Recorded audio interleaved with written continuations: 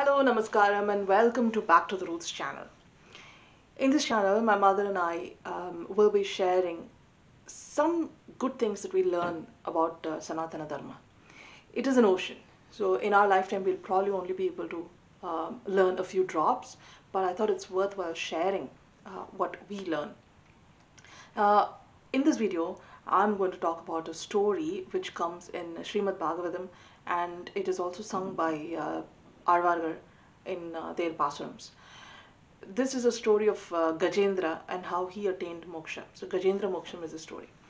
Now, there was meant to be a beautiful hilly area called Trikuta, and in there was a beautiful lake, a very serene, picturesque lake with beautiful, beautiful flowers, colorful, very aromatic, and the banks of the lakes are said to have precious stones on them, like gems and so on. So that's how beautiful it was meant to be. And anyone who went there would be in awe of the beauty and wouldn't want to come out of that place. So they'll be enchanted by the beauty of that lake. In that area lived Gajendra, the elephant leader, along with his family and the rest of the herd of elephants. One day he was very thirsty and they all went to the lake to quench their thirst.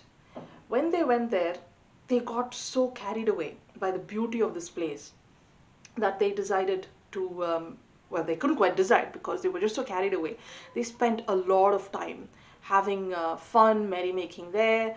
They were playing in the water, playing with the flowers there, and they were just absorbed into having fun in the lake. And this went on for a long time.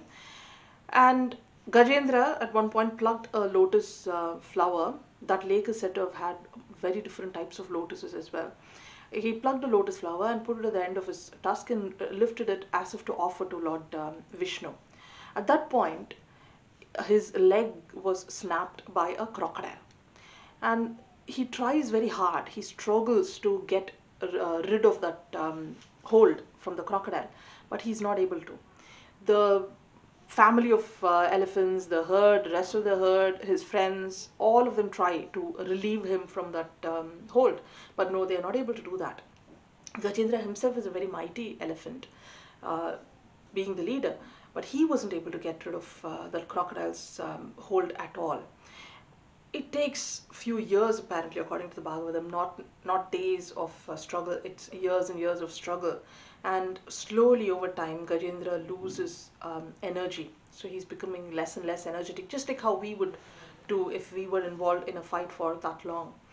And over time his body submerges in the water to the point that only the tusk with the lotus, sorry, the trunk with the lotus is seen in the air above the water. So at this point, Gajendra realizes that he has tried so hard. His family, his friends have all tried very hard to relieve him from this hold by the crocodile.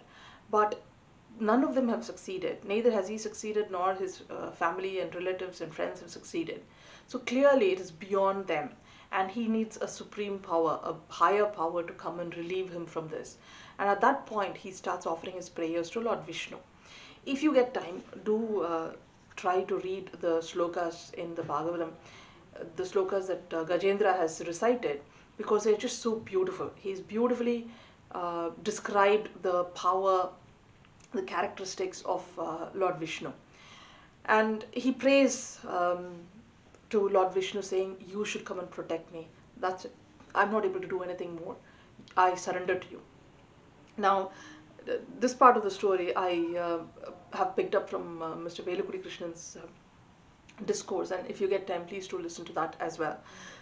Apparently, the day that Gajendra surrendered was like Narayana's off-duty day, so he was only trying to relax and was not necessarily planning to go anywhere. But when this call came from Gajendra, the Lord was in such a rush although he wasn't even ready to get out of his place, he was in such a rush to go because he had to attend to his devotees' call immediately. So he leaves his boat and he gets on Garuda. And Garuda is not even sure, he's not been told the destination or anything, but he's being told by Lord Vishnu to hurry up because he is in a rush, he has to get here. The Devas at one point are wondering whether is it Lakshmi that is in trouble? Is that why he's trying to rush?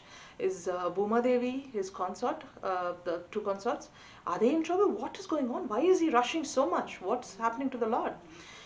He rushes so much that his ornaments are all dislodged, and you can clearly tell that he's been rushing.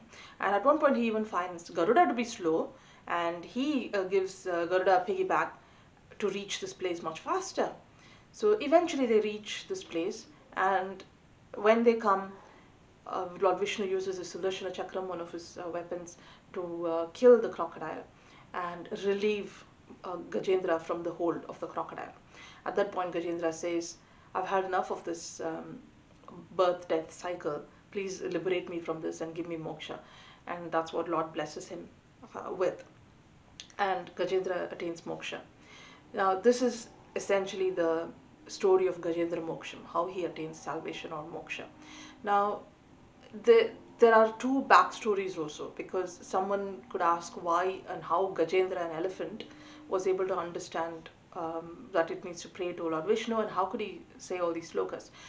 So the backstory is that Gajendra in his previous birth was a king called Indradyumna, and he was a very staunch devotee of Vishnu even in that birth.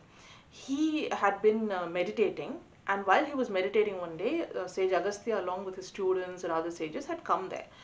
And because Indradyumna was busy meditating, he did not pay attention to the sage, he did not see them coming, so did not offer all the respects that you're supposed to offer when a sannyasi or a sage comes. So this makes Agastya quite angry and curses Indradyumna to be born as an elephant. Now, although Indradyumna has been cursed, he is not perturbed by this curse, because he is a staunch believer in Lord Vishnu, and he is not swayed this way or that way by all these curses. Because of his belief, the strong belief that he is said to have had the memories of Lord Vishnu even in his birth as Gajendra, and hence that explains why he instinctively prayed to Lord Vishnu. He was also blessed with the opportunity to get moksha through Vishnu in this birth. So that is the backstory of the elephant, Gajendra. The crocodile, you might be wondering, how come killing the crocodile is acceptable? After all, the crocodile was just doing what its nature is. So the crocodile has a backstory as well. He was Huhu, a Gandharva king, a tribal king. And when he was playing in the same lake along with his wives and family, one sage came into the lake to offer his duties in the water. And at that time, he was very playful. Huhu was very playful, and he went and pulled the sage's leg. The sage was angered by this, and he cursed Huhu to be born as a crocodile so that he can just keep doing the same thing, just snap people's legs while they come into the lake. So that's exactly what the crocodile was doing. But Huhu realized his mistake and pleaded with the sage, along with his wives as well, that he be liberated. But the sage said, the curse is given and it cannot be changed. What can be done is that I will bless you to attain moksha when you are killed by the Sudarshana Chakram of the Lord Vishnu. So that's essentially what happened. This kind of explains that everything happens for a reason, although we may not know it at that time, and we may fret, we may be upset why certain things are happening, but things happen for a reason. Now, one of the most interesting things for me about this story and many other stories in Sanatana Dharma is the use of metaphors. Now, the reason why metaphors suddenly became very interesting to me is because in my studies in neurolinguistic programming and hypnotherapy, I have understood that metaphor is used as a strong technique to reach people's subconscious mind and help them see things a bit more clearly. How much ever you feed to your conscious mind, it is not usually enough. You need to change your subconscious to make a permanent change in your life. And use of metaphors, the metaphorical language, is said to be extremely powerful in treating people's mental health problems. So, to me, the metaphor that I see in this story is that the way the elephants were absorbed in the beauty, we are also absorbed in the beauty in life. When I say beauty, it is things like how we have become slaves to the sense organs. We are going by what they dictate. We want to see beautiful things, we want to hear certain things, we want to eat certain things because we like the taste of them, and so on. So instead of using the sense organs based on our control, we have allowed them to take control of us. And in the process of living, we've forgotten the purpose. We've just submerging ourselves in this ocean of life, and forgot that our purpose is to attain a break. That's it, moksha from this life. So, just like the elephant tried and the friends and families tried, no one else can do it for us. And there is only one power that can do it for us, and that is Lord Vishnu. So, surrendering to Him wholeheartedly, with our hands raised, saying, there is nothing more that I can do. It's only you, and you alone can protect me and relieve me from this, that we can attain the permanent solution. Although we are not even able to see that that is indeed the permanent solution. We are so absorbed in the worldly pleasures that we are not able to see that. So to me, this story represents that metaphor, and I think it's quite powerful to remind ourselves that rather than becoming slaves to our sense organs, let's use it for the purpose for which it has been given to us. It is our slave, we are not its slave. With that, I conclude this video. Please do share your comments, and if you like this video, please share with others. I think we all have a responsibility to share good things with others and help them think for themselves rather than making decisions for them. So if you like this video, give it a thumbs up, share, subscribe to our channel, and do leave your comments. I'll see you in another video. Until then, bye-bye.